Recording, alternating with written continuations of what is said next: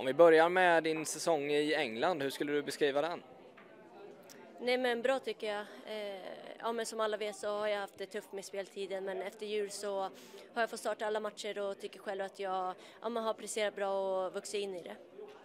Ja, när man har lite knapert om speltid börjar det snurra lite i huvudet då när det är ett mästerskapsår dessutom. Är det någonting som börjar sätta sig? Börjar man fundera lite för mycket kanske? Nej men det är klart att man alltid vill gå in i ett mästerskap och känna sig fit och att man är i form.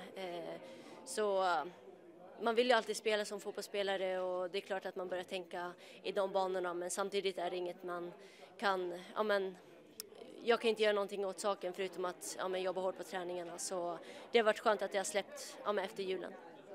Ja, du jobbade hårt och tog tillbaka din plats. Hur skulle du beskriva din form just nu? Nej men jag tycker att jag avslutade säsongen bra, så nu har jag fått lite semester och startat upp egen träningen igen, så det känns bra. Vi har ju sett, kanske framförallt i Sverige, att intresset ökar väldigt mycket. Det är tittarsiffror både på tv men även live. Är det någonting ni märker även på andra sidan sjön eller havet?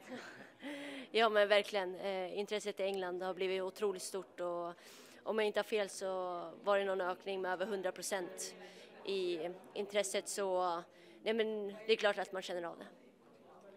Om vi blickar fram mot VM nu då, ni känner varandra väl i laget. Hur viktigt är det med gruppkemi när man går in i ett mästerskap? Nej men det är klart att det är viktigt att att alla känner varandra och alla är trygga i det, så det tycker jag är viktigt. Vad tror du kommer krävas för att ni ska gå långt? Bra fråga.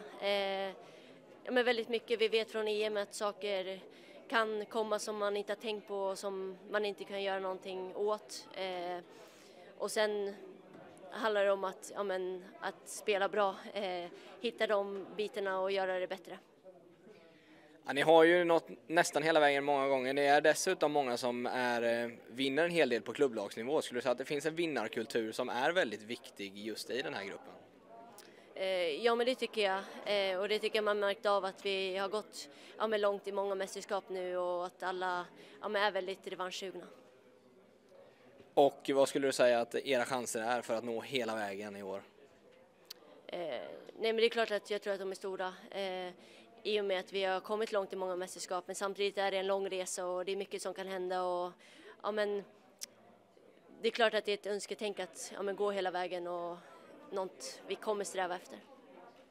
Tack så mycket.